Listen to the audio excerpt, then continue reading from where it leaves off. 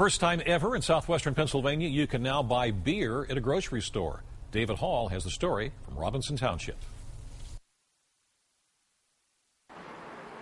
Settlers Ridge welcomed its newest grocery store. I think it's nice. It's big and it got a ton of stuff.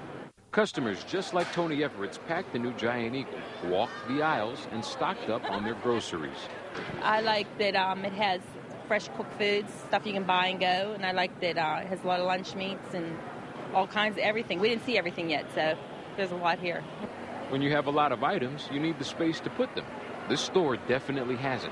150,000 square feet of space to be exact, making it the largest Giant Eagle in the area.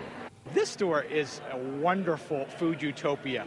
It's for people that truly appreciate food and want to have a destination to celebrate it. So we have everything from handmade crepes and roasties to an Asian grill to an on-site cooking school to being the first store in western Pennsylvania for us to sell beer.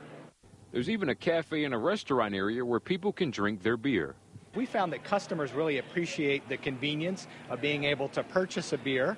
Within minutes of the store opening, customers like Robert Hughes were bypassing the produce and grocery sections and looking for the beer.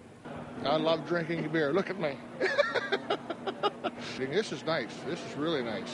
You know, I can go with the wife. I can go have a beer. She can go shopping. So as you can see, there's plenty of things inside of this grocery store to keep you satisfied. Reporting live from Settlers Ridge, I'm David Hall, KDKA TV News.